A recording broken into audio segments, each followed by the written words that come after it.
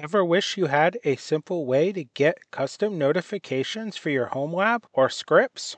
Have you ever considered trying Gotify, a self-hosted push notification server that's lightweight, easy to use, and has an awesome web interface? Being self-hosted, it means that you run it on your own server. Gotify gets its name from the word notify, but since it's written in Go, we put Go in front of it to get Gotify. Gotify can deliver you notifications about your NAS, about a script running on your Raspberry Pi, about updates in one of your containers that need doing, or maybe updates on your VM system. Gotify is able to communicate with many apps on the internet and many apps that you're using in your home lab, such as Watchtower, TrueNAS, Proxmox, and many others. I've even read about plugins for Gotify that allow you to set up an SMTP server, so apps that don't traditionally work with Gotify but traditionally will send emails can be forwarded to Gotify as well, so you get all your notifications about your home lab on your device in one place without cluttering your email or getting missed because you have hundreds of other emails